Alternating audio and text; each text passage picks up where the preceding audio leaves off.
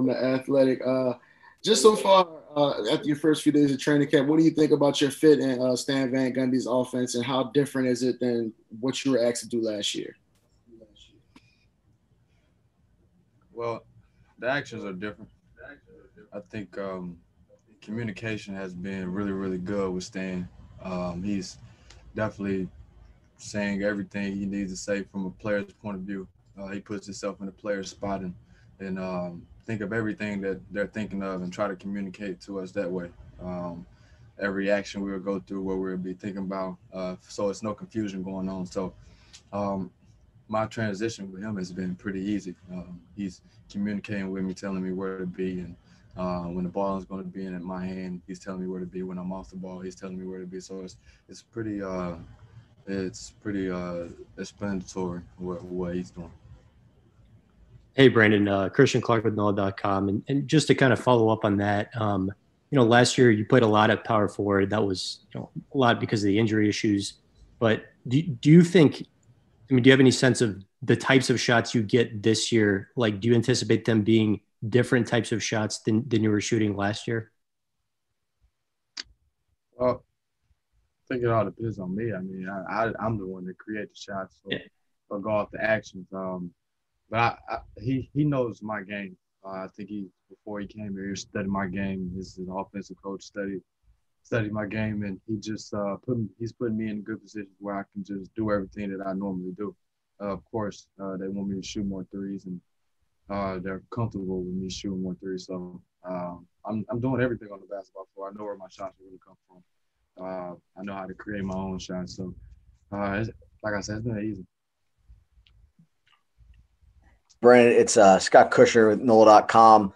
You mentioned when you, a week or so ago that when you signed that contract, you did feel a little bit more ownership of this team. You felt a little more comfortable. Have you noticed yourself through a few days of practice being more vocal, being more of a kind of a leader of this group? How has it kind of translated to the court now that you had an opportunity to do that? Just feel good. I feel good communicating. Noticing that communication helps our team out a lot, especially putting guys in the right spot.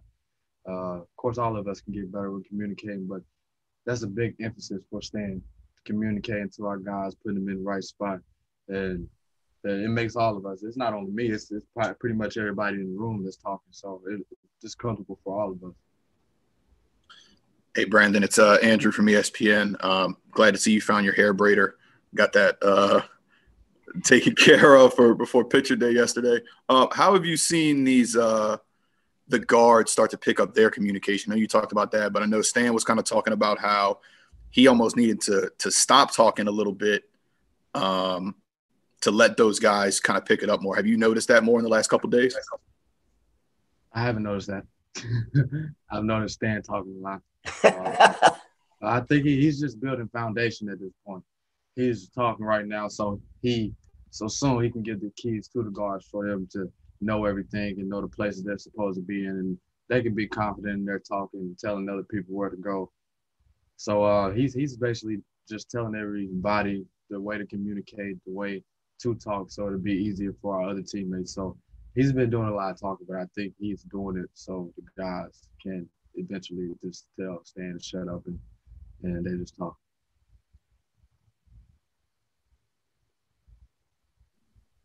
What's up, Brandon?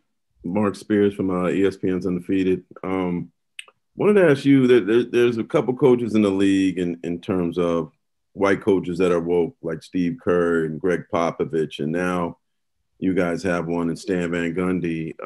What does it mean to you to have a coach that will stand up for Black rights and stand up against what is wrong? Well, it feels good to have a coach that's true to himself. Doesn't change or waver for anybody. Same person every single day. So he stands for that. We're completely behind him. He stands for equality, or basically he just stands for the right thing. He wants the right thing to go on. So I could see everything behind that, and we totally respect Stan for that.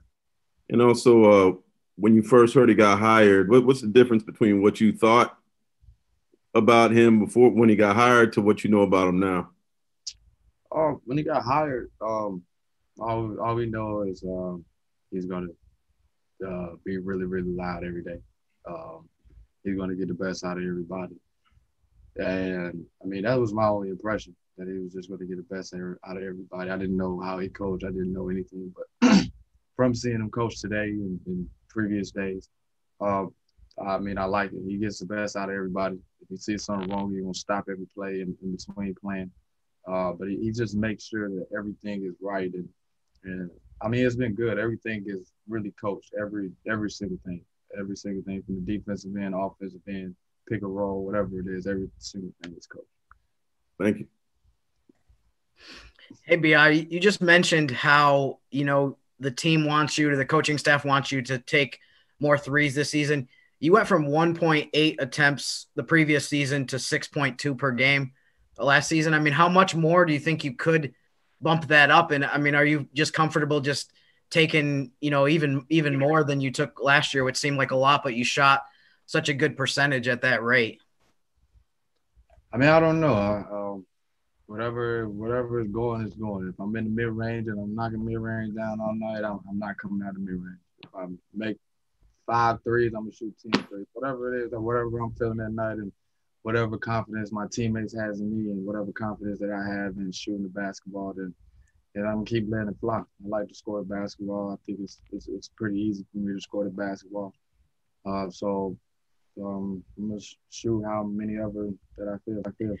Did you feel like you had kind of a good mix last year? I know people have talked about this, and you've talked about this yourself, about just being dangerous from all different levels of the court. I mean, did you feel like you had, not to say that it won't change this year, but you had a good mix as far as just being effective everywhere, mid-range, getting to the basket, and obviously shooting threes at almost 40%? I mean, I could have shot the ball at 3 a little bit better. I could have got to the basket. I think in previous years, I've gotten to the basket a little bit more. But I just plan to play the game how the defense is playing me, knowing that I have confidence on all 3 levels, whether it's shooting the ball from the three-pointer, from the mid-range, or getting to the basket. I'm just going to take whatever the defense gives me, and if they give me going to the basket, if they leave my teammates open, then it's a pass to my teammates, and I'm going to just play the game easy. Sure. Hey, Christian Clark, just one more real quick.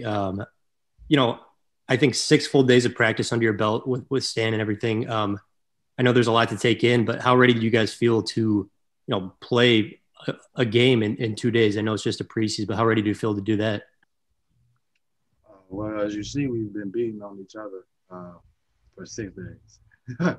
So I think we're ready to go against somebody else. It's always fun at this point where we're going in training camp and we're going up and down every single day and getting the best out of each other. So we see where we at right now with another team, and we continue to work. The eye good?